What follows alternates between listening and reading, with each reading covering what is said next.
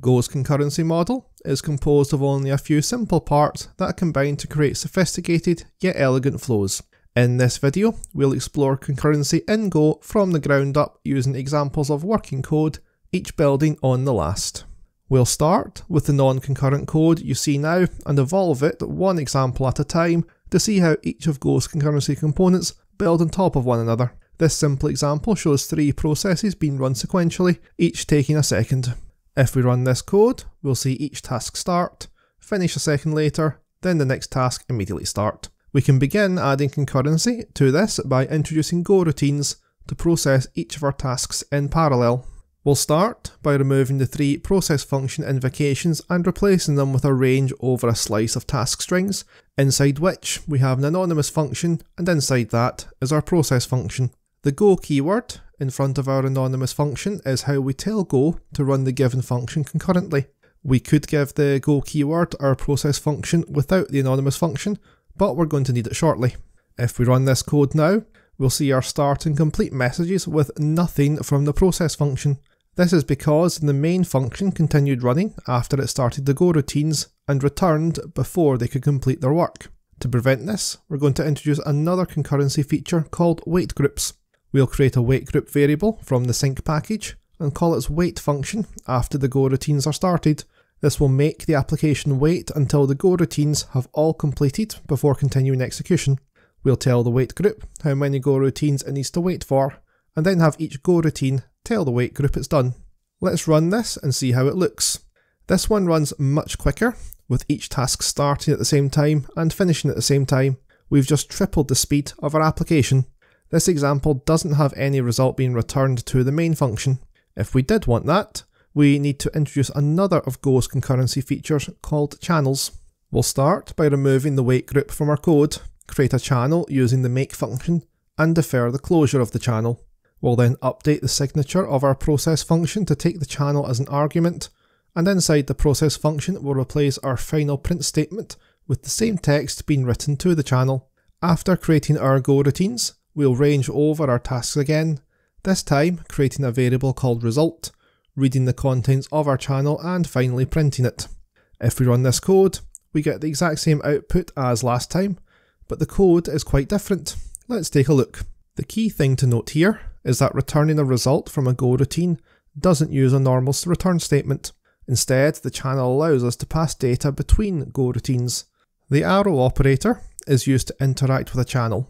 The arrow on the left means we're reading from the channel, and on the right means we're writing to it. When passing a channel to a function, using the arrow in the signature is an optional way to define the channel as read or write only. Omitting the arrow and passing a bidirectional channel is like using the any type, unclear and potentially dangerous. In our previous code, we had a wait group ensuring the caller function didn't exit before all the Goroutines were complete. We still have that same problem when using channels, but we solve it differently. When we write some code to read from a channel, execution of the code will block until there is something in the channel to be read. Values in a channel are removed as they are read. When writing to a channel, the same thing happens in reverse. If there's a value in the channel waiting to be read, the function will block until the channel is empty. These single value channels are one of 2 types of channel Go has to offer, known as unbuffered channels. The other type, buffered channels, allows us to write multiple values into a queue. For this example, we'll start by modifying the creation of our channel to specify a size. This is the number of values it can hold before further attempts to write to it block.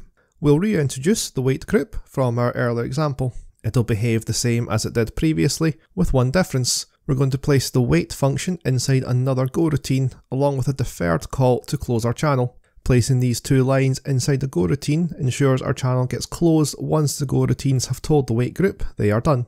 With the Goroutines complete and the channel closed, we can range over the channel and print each result. Note, we don't need the arrow syntax this time. Running this code gives us the same output as our previous 2 examples. Next, we'll introduce control flow for our Goroutines and channels using the select statement. We'll modify the range over our tasks to get the current index and pass it to the process function as the task duration after incrementing it. We'll use the after function from the time package to create two channel variables in our process function, timeout and task done. The after function takes a duration and returns a channel, which will have a value written to it once the duration has elapsed. We'll add a select statement to our process function to handle the timeout channel. A select statement is a switch statement that deals exclusively with channels. It evaluates all cases and executes the one that has a value on the channel waiting to be read. If multiple cases have channels waiting to be read, it picks one at random.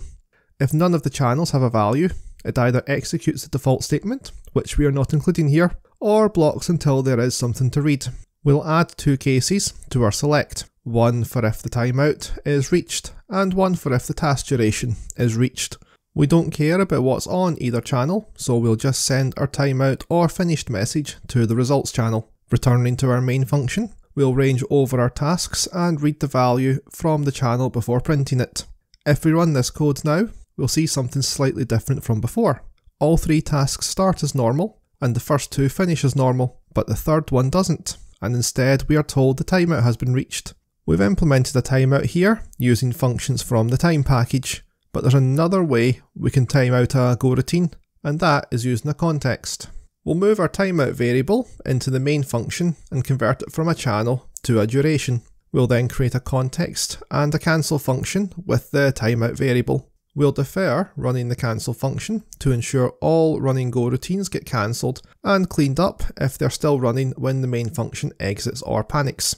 We'll modify our process function to take the context as an argument. Inside the process function, we'll modify our select statement to replace the timeout channel with the done function of the context. The channel returned by this function will have a value written to it when the timeout is reached.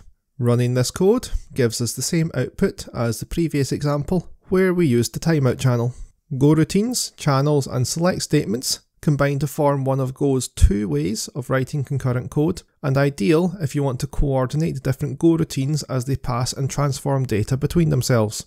If you want to share a single piece of data between multiple Goroutines, then a mutex is a better option. We'll illustrate this with a new example. Let's create a new type called Inventory Manager, which will have a map of strings to integers as the inventory, and a mutex. We'll see how the mutex works shortly as we complete the example.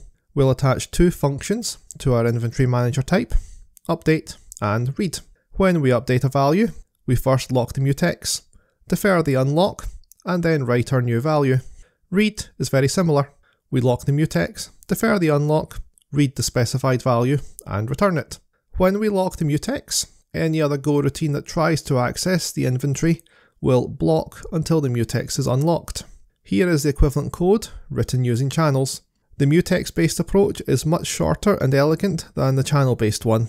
And that's an overview of Go's concurrency model. If you made it this far and found it useful, why not leave a like on the video?